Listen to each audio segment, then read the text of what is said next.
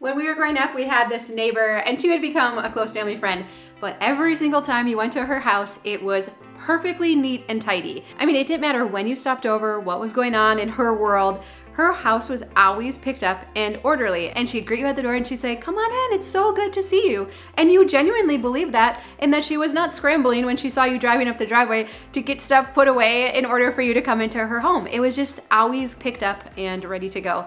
And I think our perception then growing up was that there are some people that can pull that off, and it's their wiring, it's their gifting, it's, you know, there's something special about them. And then there's the rest of us, and we'll never be that, and it is what it is. But yeah, we try, right? For those of us who aren't naturally tidy people, we try, we watch the videos, we read the articles, we see the things on Pinterest, we click on it, we download the printables, you know, like we sincerely, I think everybody wants to be that person. I might be wrong, not maybe to the full extent, but I think all of us really genuinely do want that if someone came over unannounced, that we could welcome them in and that it wouldn't be a big deal and we wouldn't be embarrassed. And so today I wanna talk about the real secret of tidy people, because we hear a lot of different things about how to be a tidy person, but I think they're missing the mark, and that might be why you haven't succeeded at being tidy. I think we can go back even a layer deeper to what makes tidy people tidy, and I think it could change everything. Well, hi, I'm Dawn from The Minimal Mom. If we haven't met before, I'm married to Tom and we have 4 kids ages 7 through 12.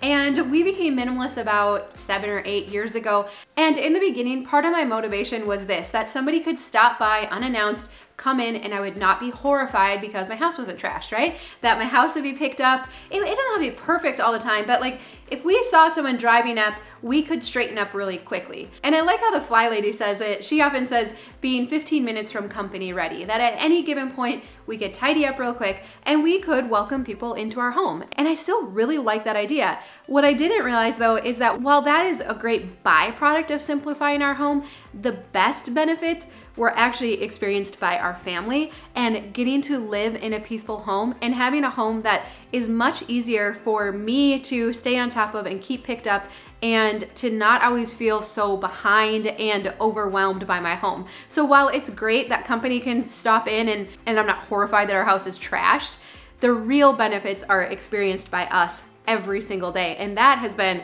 the best byproduct or benefit of highly simplifying our home, to the point that we call ourselves minimalists. Now, you don't have to go that far, and you can stop whenever you feel comfortable. Our tips and the help we give for decluttering works for everybody, no matter how far you wanna go. But I do think that all of us would like to be tidy. And Marie Kondo says it well. I mean, she named her book, The Life-Changing Magic of Tidying Up, because living in a tidy space is life-changing. We feel better. We're not as stressed out when the space around us is picked up and tidy. Doesn't have to be perfectly clean, but when it's tidy. So many of us strive to be a tidier version of ourselves. And even for myself, for many years, I was like, how do I become a tidy person? It seemed like it warred against everything that was hardwired into me to be kind of messy, I like to think of it more as like creative type, right? So how do I become a tidy person? And so I want to talk real quick about what we normally hear makes a tidy person, or how they stay on top. But I want to then take it a layer deeper, because I think there's actually a motivation behind it. And if we can get to that, it makes the habits of a tidy person much more easier. So I think anytime we watch videos or read articles or see something on Pinterest about how to be a tidy person, you normally hear things like only handle things once. So if I bring something into the home, I put it away right away. Everything has a place and everything in its place. So in my home, every single item has a place where it can be put away. Let's see, what other habits of tidy people? When you use something, you put it away right away. Anytime you're cooking or you make some kind of mess, you're picking up as you go. When you're making dinner at night, you run a sink of dishwater and then you put the dishes right into it and wash them as you go. Run the dishwasher every night. I'm trying to think like what other thing. These are all really good things. These make sense, they're really good habits. But I think if we go a little deeper of what is really hardwired into tidy people, is that I think they understand that they can't keep so much inventory, that having a lot of inventory goes directly against being a tidy person. Because most of these habits, like having a space for everything and everything in its place, being able to put stuff away as you use it, that requires that the space where you're putting this stuff is not overly cluttered, right? We can't have clutter and be tidy. And so I think this is a huge difference in naturally tidy people, is that they can get rid of clutter more easily. They're not as attached to these physical things because they know that it's very hard to be tidy and maintain a lot of inventory or have a lot of clutter around. And so it's like they innately know that something has to give. I can't keep all this stuff and be a tidy person. It's not actually physically possible. We can't keep everything and keep stuff for someday and just in case and be a tidy person. And so what I feel like people that are naturally tidy, and this comes very easily to them, is that they just know I can't keep everything and I can't keep all of this stuff for someday, but I'm choosing. And we talked about this a few videos back, that they're choosing that I would rather have a tidy home because it feels good, it's peaceful, I'm not embarrassed when people stop by, but I also don't feel bad for myself about being a mom or a parent that can't stay on top of my house and therefore my kids are always living in a messy house, right? They recognize that in order for me to be tidy and to enjoy the benefits of being a tidy person and having a tidy house, a lot of the inventory has to go. And what I think is so beautiful about these people, we sometimes put them down. Those of us who are not tidy, we sometimes look down on these people who are like, you're too type A, you're too uptight, you care more about a clean house than about people or other stuff or sentimental stuff. And I don't think that's actually true. I think they've just made the decision that a tidy home to them feels good, it feels peaceful, and those benefits for them, this decision they've made, are better than keeping the extra inventory for just in case. And I think, I mean, really, if you think about this, and if we think about the extra inventory that we keep, that we don't necessarily need, all of it is for just in case. Well, I might use those cookie cutters next Christmas. I might sometime actually decide to use the juicer and get healthy. I need to keep these extra clothes in case I lose some weight. And I feel like the people that are naturally tidy say no, because it's gonna be too hard to manage all that inventory. I don't think they're actually consciously thinking this. I think it's like hardwired in. Like if my closet's full, it's very hard to keep it tidy. Or if my dresser drawers are full, then I know that's when I pile stuff on top of the dresser. So yeah, it could be nice to keep some of this extra clothing for just in case, or if I lose weight, or if they come back into style or whatever. But that's gonna be too hard to also stay tidy. So I'm gonna let that inventory go. I could make a mistake. I might regret it down the road, but I would rather make that mistake and live in a tidy house than continue to maintain and manage this inventory. And so I really believe, as I've thought about this more, and I'm like, what really is at the core of being a tidy person? I really think it's an ability to let extra inventory go so that you don't have to manage it, and so that when you go to put stuff away, you know, if you're only gonna handle something once and you're gonna put it away or you're gonna clean as you go, that your drawers and your cabinets and your closets are not overfull, so that it is very easy to put this stuff away, and therefore actually fairly simple to stay tidy. And I think that's why, you know, I will be honest, I've gotten offended by some of the comments of people that are naturally tidy. The people that are like, well, just run the dishwasher each night. Like, what are we talking about? Just fold the laundry every night when you're watching TV. Just only handle stuff once. And I'm like, well, yeah, that's so easy for you to say because you're naturally wired that way. And to the point where it sometimes offends me, because I'm like, you don't understand. And I think it's just because they don't understand. Why would you keep this extra stuff if it's making it really hard to manage your house? And then we think, but why would you let perfectly good stuff go when you might need it someday, right?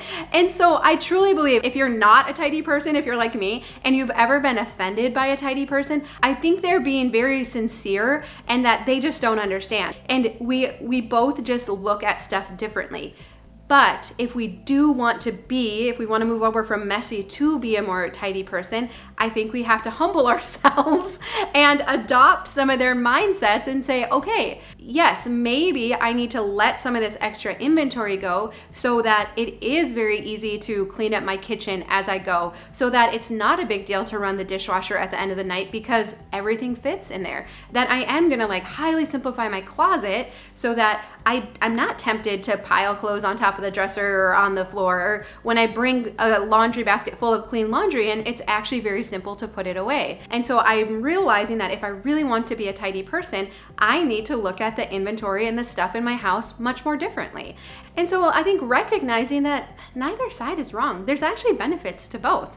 And we get to choose, depending on what season we're in right now, how much inventory do we want to manage, and therefore how easy will it be to keep my house tidy. And so kind of circling back to some of these habits that normally define tidy people, like only handling stuff once, cleaning as you go, a place for everything and everything in its place, I really feel like all of these habits are much more easier to develop once we have decluttered our home, highly simplified our inventory, and then these things are possible. So if you've tried to develop those habits outside of decluttering first, you may have felt like a failure, like there's something wrong with you, you're just too messy of a person, it's never gonna work. And so what I wanna encourage you is keep working on decreasing the inventory and decluttering until you get to a point that these habits stick and you really can tidy your house very quickly. For me, I know often the question comes up of like, how far should I go when I'm decluttering? How far, like how much should I get rid of?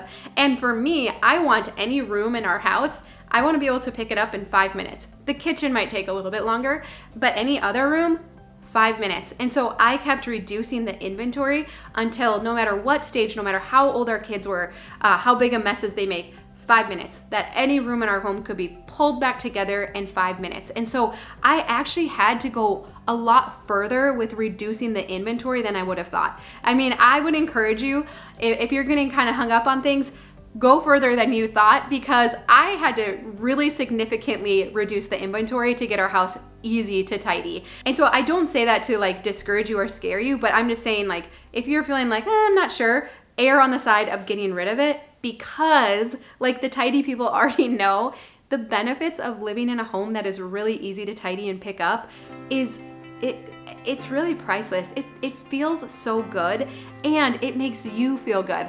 I feel so much more successful when I'm able to stay on top of our house. And then even if I accidentally got rid of something we needed, or I could have used it, but it's fine, I'll make something else do, I didn't beat myself up over that, because I'm like, oh no, the benefits are so good that I don't care if I accidentally got rid of a $20 shirt or a pair of jeans that I could have worn now. It's fine. It's totally fine, because the benefits are so good and it's so easy to keep our house tidy. So those benefits and that worth so much more than anything I might have accidentally decluttered. And so you start to have this grace for yourself. I know some of you are like really perfectionistic and you're like, but I can't make a mistake. And just keep going, because you start to have more grace for yourself. I think that's a real benefit of tidy people, is they don't beat themselves up if they make a decluttering mistake, because they know like, well, I can't keep it all. I can't have a tidy house and keep it all. They're not so hard on themselves. So with that being said, our workbook is available along with a course that goes alongside of it. I couldn't not do a course because like the workbook is cool, but I learn best this way. So it's kind of like we have both. If you learn well with a workbook and writing stuff down and checking stuff off as you go, super cool. If you like to like see it and see actual real homes get decluttered, then the course might be for you as well. So I'll put details for those. We just want to help you however we can, because like I said, it's just so stinking good. So I would love to know, will you comment down below, are you a naturally tidy person or not, like me over here? And if you are one of these naturally tidy people, what is your favorite habit to keep your house tidy? So thank you for sharing that down below. It's always so fun to read. But I love you. I hope that you have a really good day, and I'll see you again soon.